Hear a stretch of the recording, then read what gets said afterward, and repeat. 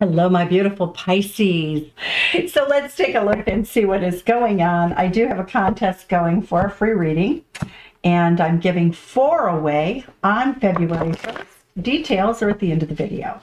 Pisces, look at this energy in the recent past. You and your lover are recovering. I do think some of this can be pandemic, but it looks as though there's a really unstable situation in your relationship that is telling me that somebody may have lost a job.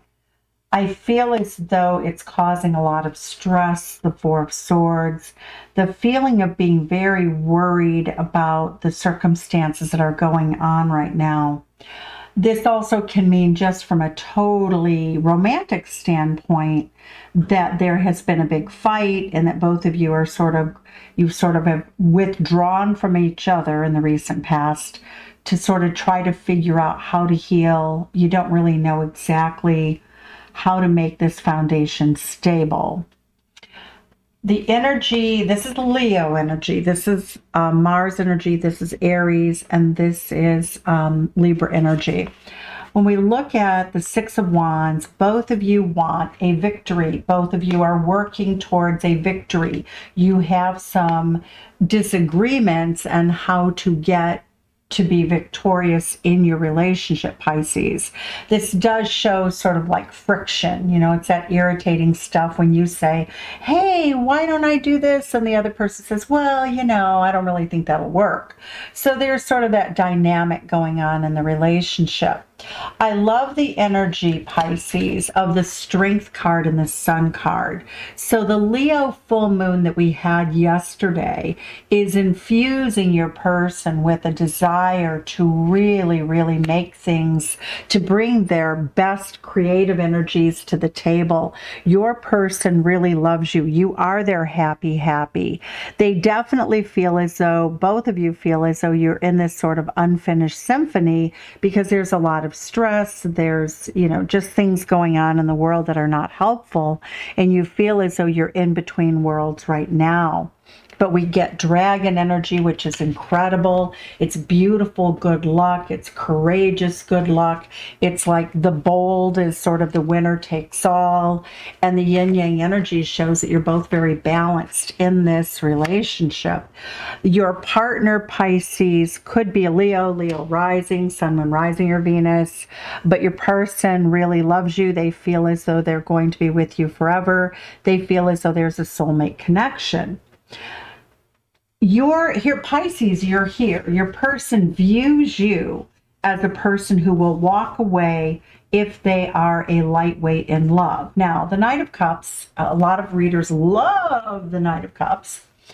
And the Knight of Cups is sweet. I don't really have anything against the Knight of Cups, but to me, this is a lightweight in love, because they will profess their love one day and then they will be inconsistent, in and out energy. Even if they love you, they're, you know, they're knights. They're off slaying dragons and doing whatever knights do. It's usually not cheating, I would say that, but they're off. They don't, you know, out of sight, out of mind is the feeling that you get. But Pisces, your person feels as though there's a part of you that wants to have more fulfillment, more happiness. There's a part of you that wants more romance, that wants to live a life that's much richer in terms of how you're living, the quality of your life. I do not feel as though, Pisces, your person thinks that you're walking away. They feel as though the two of you are going through what would be deemed kind of a rough period of time, a rough patch, if you will. Now, your person, Pisces, is feeling very, very driven to be successful in your relationship, and we can see it right here, okay? They feel as though they're very abundant. Your person feels as though they're manifesting this in their life. They feel as though this is going to help give a strong foundation.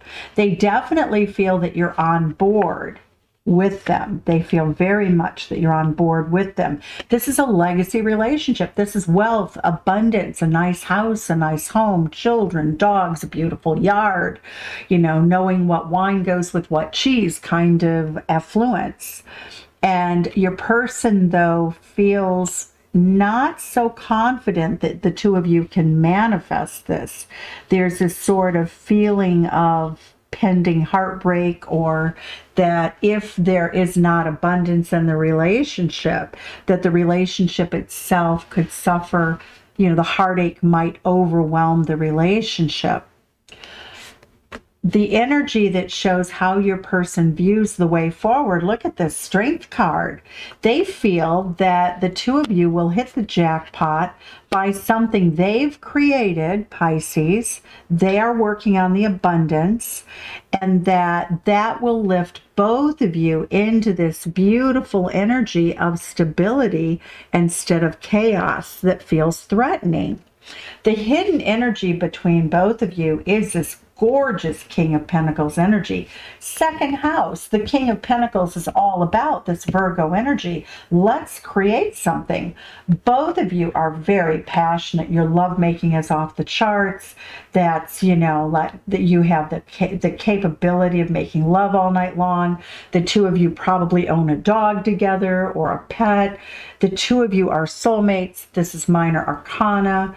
It looks as though for many of you, you've been together. You have some stability. When I get the Pentacles and when I get Pentacles, the King of Pentacles, which is Taurus, Leo energy, we're getting very stable energy here.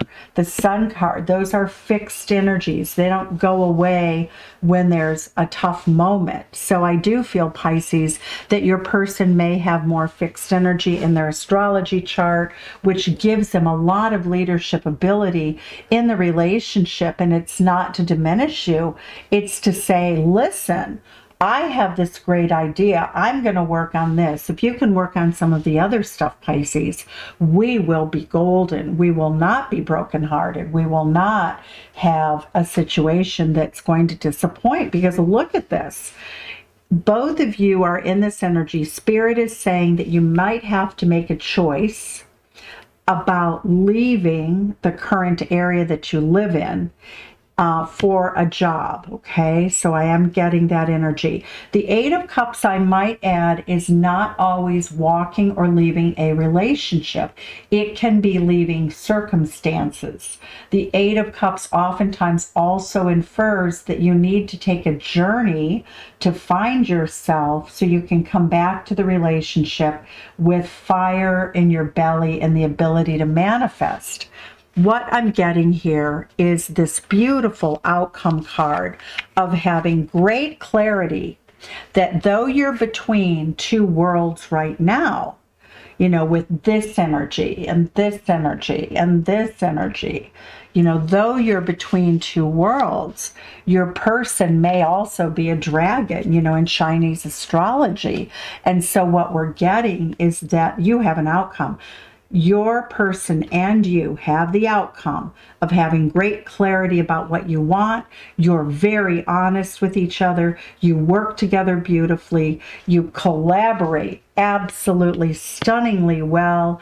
When you have a disagreement, the two of you tell the truth in a very gentle, very, very, very clear way. But look at, your ships have come in. The surfboard has arrived. You're about to start a passionate new journey into this very Aries energy that's going to take you from the Three of Wands, the surfboard, the beautiful experiences, looking forward into the future to this beautiful victory and beautiful abundance, great happiness. The Wheel of Fortune, Sagittarius, Jupiter in Aquarius is helping you. And it is in your seventh house energy in some way. That energy is coming in to give you a boost. Pisces, it's been a joy. Thank you. Sending you love from Chicago. Send some back and tell me where you're from.